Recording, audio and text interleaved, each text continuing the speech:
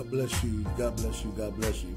Today you're on with Bishop Robert Johnson in the state of California. And man, we're excited to go live and to broadcast again from Facebook Live.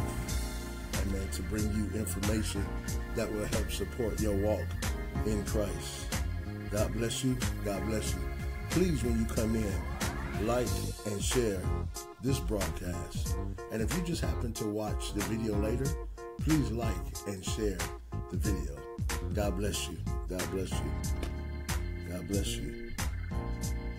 Okay, we're going to go into a text that God gave us because a lot of people are asking me today, what do I mean by the prophetic voice of God? And individuals often hear me say that I talk about the love letters that are in God's Word. So what I want to do today, I want to use a text that's very profound that you don't hear a lot of individuals preach on or preach about. Amen. It will bring clarity to who and what God is doing in your life. There are a lot of people today, and am I against prophets? No, not at all. I don't speak against prophets. I'm not against prophets. I believe in the Word of God 100%. I don't believe in individuals, but I believe in the Word of God. Even myself, I don't declare or make myself larger than God's Word. And I think that's one of the issues today that, please forgive me, that holds up, or it either distorts the understanding of a lot of people, because what happens is when you talk about the office of a prophet or an apostle, we hear individuals making light of themselves more than light of the Word. So today I want to share some insight from some things that God has given me. And if I'm wrong at any time, not to challenge, but I beg you to please bring me into understanding of where I might be wrong in regards to God's Word. First of all, we need to understand the word prophet and how it is different from the Old Testament to the New Testament. When you hear the word prophetic, it simply states that God, in his infinite wisdom, splendor, power, and glory, saw the end before he took out the pen and began to write. So then what I coined it, is the prophetic love letter of the Old Testament. In other words, everything that God had or that he was in his mind, he wrote it down. Then what happened as he wrote it down, as we come into the new covenant, we're looking for it to be revealed. That's why the Bible says that God's word has been hidden from the wise and the prudent and now been revealed unto babes. In other words, your degree or your doctorate or your master's or your bachelor's cannot give you the principal understanding of the prophetic voice of God and bring you into light without 2 Corinthians 3:6, to where the Bible declares, it is the letter that killeth, but it's the spirit that maketh alive. And then if you go to John 5:39, Jesus says they study the scripture, or you read the scripture. He said, but these are those that testify of me. Then he confirms that in Revelations 1:8 when he says, I am Alpha, Omega, the beginning and the end. So to understand God, you must understand that his purpose, Jesus, is all throughout the Bible. From Genesis to Revelations, there is one common understanding, that's redemption through the blood of Jesus. So what I'm going to give you today is information for you to understand that when the Holy Spirit came, the Holy Spirit also works, watch this, in the office of the prophetic, if it lives in the believer. That's what the Bible said in John 14:26. If I go not away, the Comforter cannot come who the Father is going to send in my name. So then the Comforter becomes your advisor.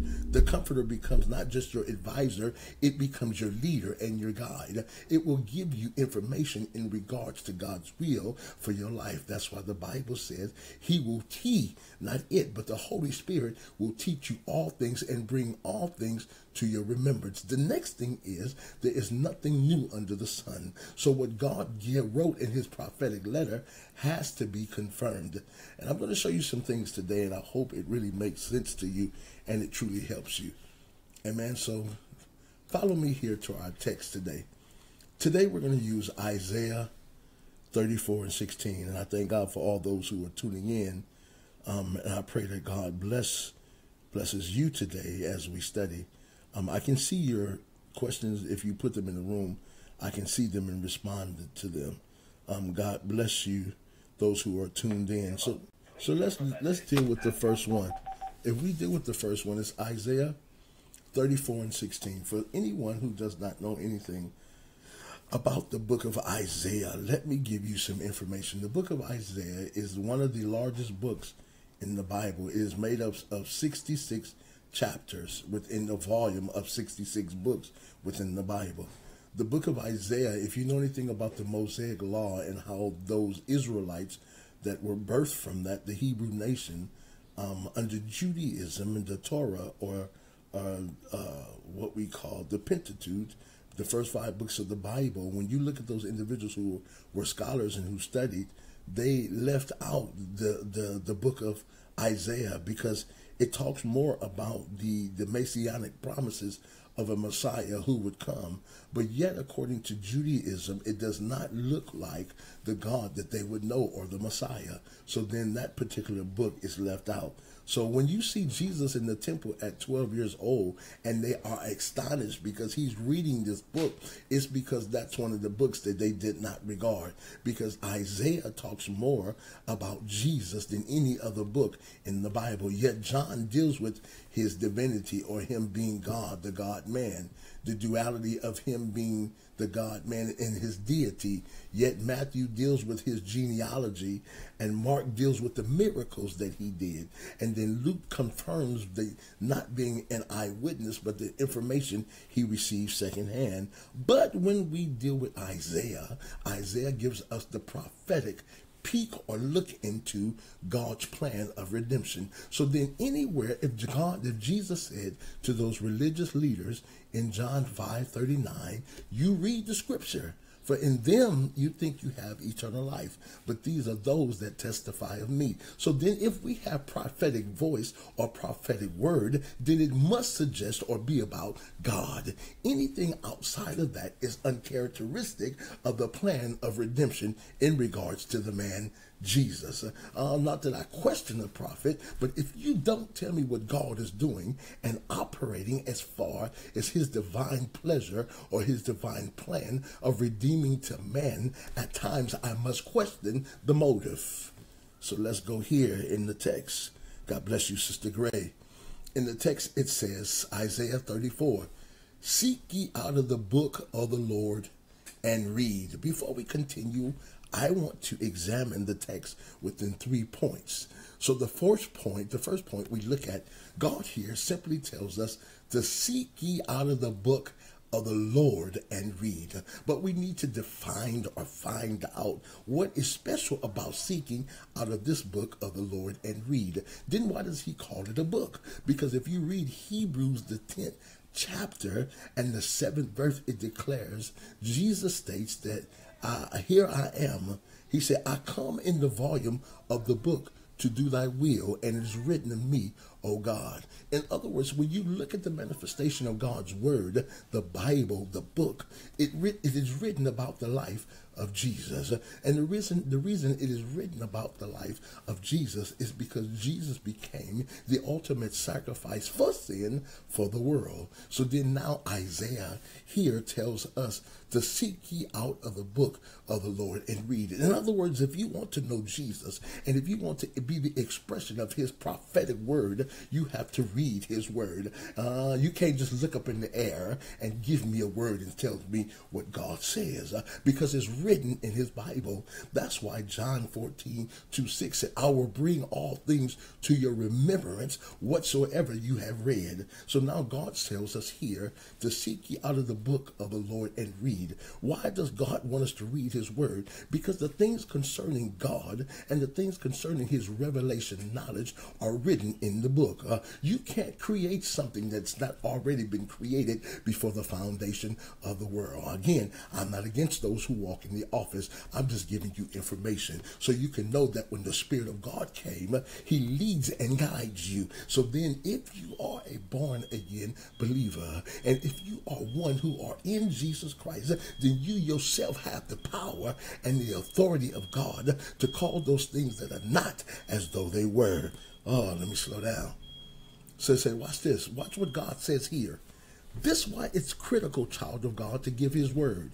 This is why it's critical not to go outside of the scope of God's word. Because if you do, it might create failure. Listen what God says.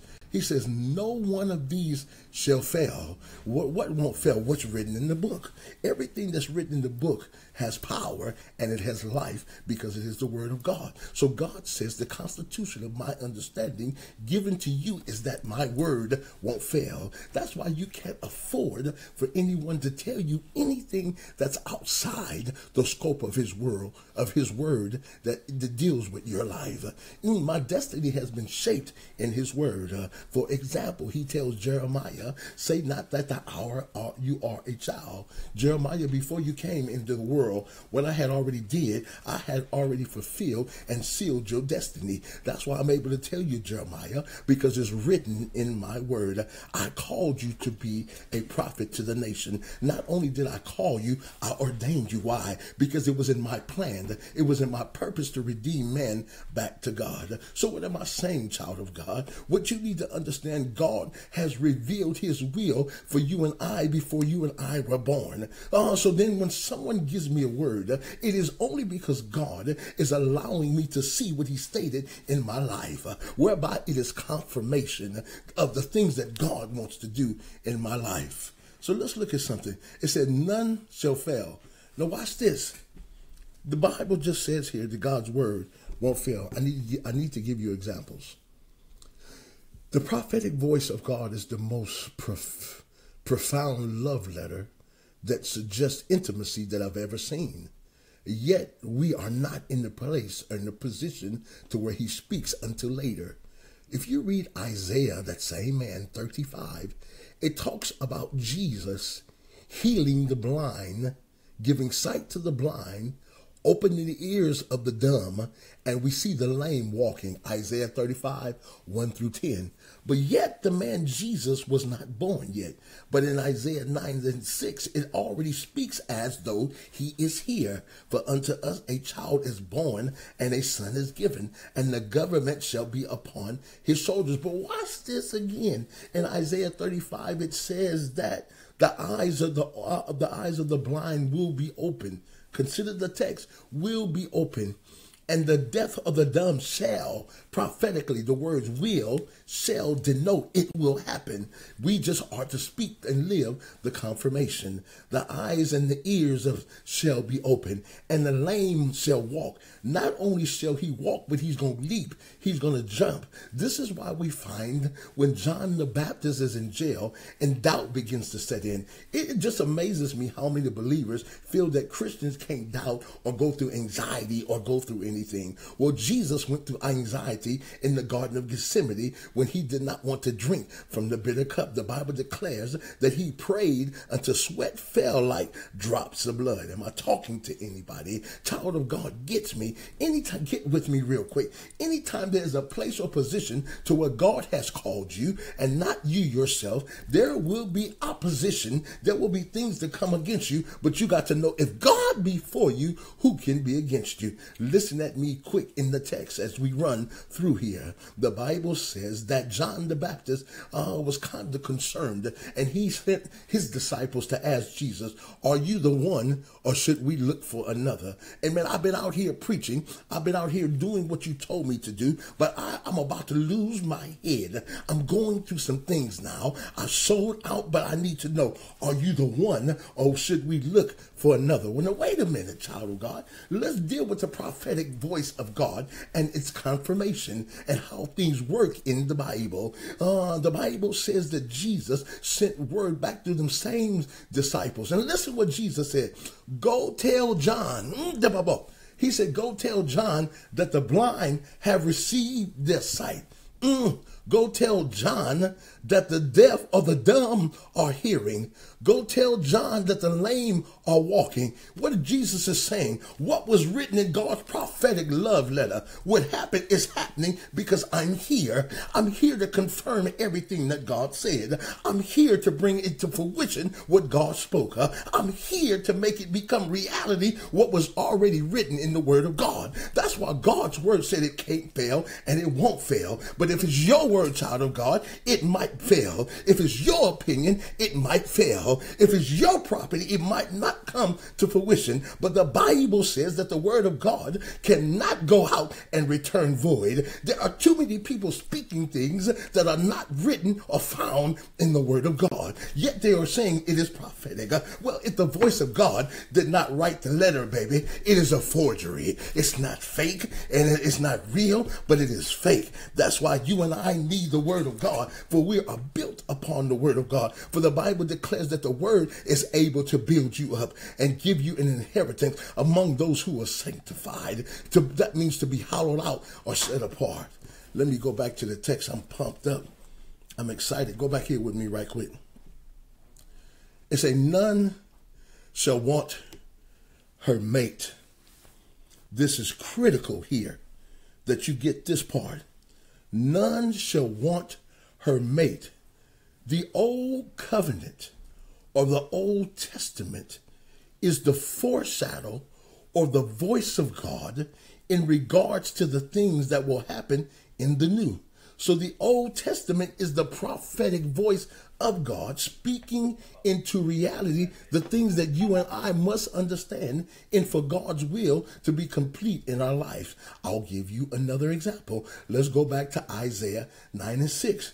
Isaiah writes under the unction of the Holy Ghost once he's clean and God begins to use him. Isaiah says, for unto us a child. That is a prophetic statement. And yet it already sounds though it has already happened, because when it comes to the things of God, the things of God are for sure. We can stand on God's word. Please forgive me. And what Isaiah is doing, he's telling us what's going to happen. So then we must look for the confirmation. In Matthew 1:21, the angel of the Lord, which is God himself, because no one can never announce or pronounce God but himself, comes to Mary and says, you shall bring forth a son, and a child, and they will call his name Jesus, for he shall save his people from their sin. There is the confirmation to what God spoke in Isaiah 9:6. So the prophetic understanding suggests that everything that God spoke under the old covenant has to be revealed, and it is only revealed through the word of God to those God have given information and foreknowledge concerning his will. So the Bible says when this happens, then Jesus Christ receives glory. Well, what are you saying? The Bible talks about in the old covenant that the Messiah would be baptized of John the Baptist. So when Jesus is baptized by John the Baptist in the Jordan, the Bible says that the heaven opened. Watch this. And there was a voice heard from heaven. And then the Bible just says, declared that the angel of the Lord descended on him like a dove. Then the Bible said there was a voice heard from heaven. This is my beloved son, and who I am well pleased. In other words, you heard God's voice because what was written in the prophetic covenant, in the prophetic love letter of the Old Testament, has now been revealed in the life of Jesus, which gave God glory. So woman or man of God, if you are a prophet and you speak the word of God and you give divine instruction based on what was already written in God's word, it gives God's glory. But if you give your manifestation, your interpretation, your understanding, where is the glory of God given to? You're actually taking from God. Oh, I feel like preaching. Hayabosha. So then it says this. Here's another critical part. Part 3. Part 1. Seek ye out of the book of the Lord and read. That's 1. Part 2. It says, nothing from God's word shall fail. Then none shall lack her mate. And what that means, there is a running mate. If you find the prophetic voice in the old covenant, then you have to find its confirmation in the new covenant. Now watch this though. Here is the pivotal point that you must catch. Point 3. For my mouth, here we go again. Watch this. Whose mouth? If the prophet is not speaking through the voice of the mouth of God, who are they speaking for? Who are they speaking through? I ask them all the time, please come on and talk to me. There's some things I need to hear. I'm talking about lying prophets. I'm not talking about those called by God in Ephesians. And I wish I had time to deal with that today. I can't.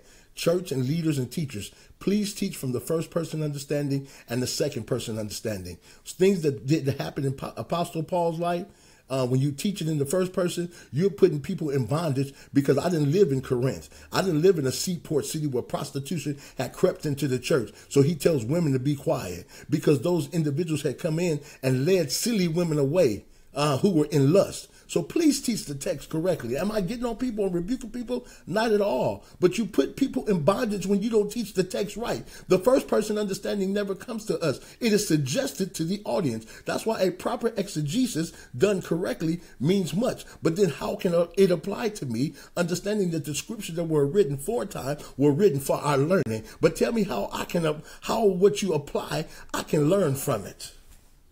Ooh, so let me go back to point 3 here. It's critical.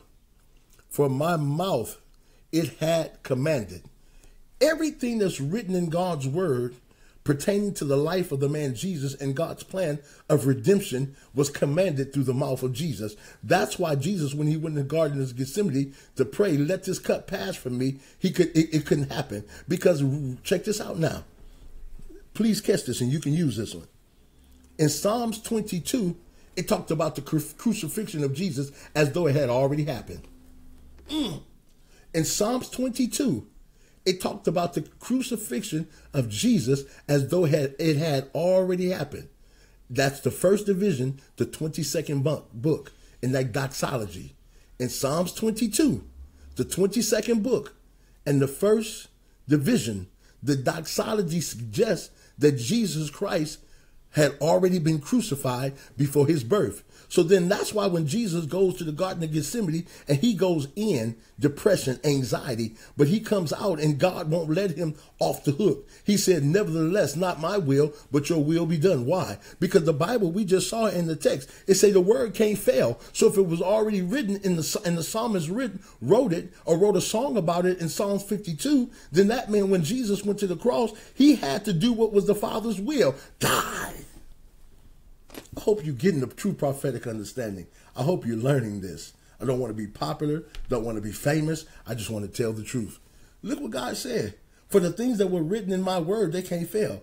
Isaiah 53:10, for it pleased the Father to bruise him. There's another part of the prophetic letter. It was already written that Jesus would be bruised. So going to the cross, child of God, he can't get away from it. Then what a prophet should be telling you through the unction of the Holy Ghost or the Spirit of God, that the things that God has given you, you can't get out of it, child of God. They should be confirming everything that God has spoken in your life, and you can't get away with it. If God said things are going to happen, child of God, you got to look for it to happen, because God said it. And if God said it, it got to come to pass. Why? Because his word can't fail. Heaven and earth going to pass away, but his word will stand forever. His word can't fail. You can fail, but his word won't fail. I'm almost done. Let me go back to this. We're almost done. All right, let's look at the last part. He said, for my mouth can't. Well, now watch this. Commandment came by Moses. The Mosaic law. He was known as the lawgiver. It came by Moses. But then we must understand, now, after the commandment, Romans 7th chapter says, as long as a woman's husband liveth, she is bound to him. But if he be dead, she's free. So as long as the commandment that was given to Moses was here according to the law, let me fix this. People say you and I. No, Israel. We're Gentiles. We didn't come into Acts the 10th chapter. Why people be teaching this inappropriately, I don't know. But I'll fix it today. Israel was bound to the law until Jesus came. They were bound to the things of the law until Jesus came, because they were married through the commandment of the words that was given to Moses based on tablets. That's what the Bible says in Ezekiel 36:33, Jeremiah, that I will no longer write it on stone, but I will place it in your heart. So now if you look at Isaiah 34:16, the last part of say, and my spirit have gathered. That's why we got to go back to understand the first prophetic statement after Genesis 3:15, the second prophetic voice. Genesis 49:10, the scepter shall not depart from Judah until Shiloh comes. No, a lawgiver, there we go, the commandment from between his feet. Watch this, until there be a gathering of the people. Well, the first gathering of the people was on the day of Pentecost. I'm not going to preach. On the day of Pentecost, we see a gathering. So you know what, child of God? Please watch this video again. Please study this video to understand the truth. Don't get caught up in the hype.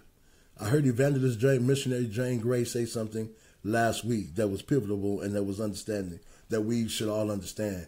Why study the Word of God and you're not going to live according to it? The Young Men on the Seed talk show said it yesterday. Why study the Word of God and you're not going to live according to it? That's critical. Amen. So we thank you for joining us and tuning in today. Amen. Please share this video. Please like this video.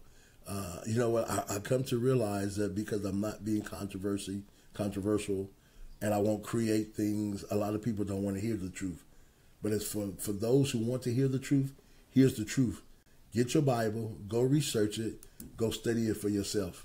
Because God's word cannot lie. Neither is he the Son of Man that he must repent. Romans 5:8. God commended his love towards us, to while we were yet sinners, Christ died for the ungodly. God bless you very much. We love you in Jesus' name. You are major and you are critical to his will for our life. And we thank God for you. God bless you.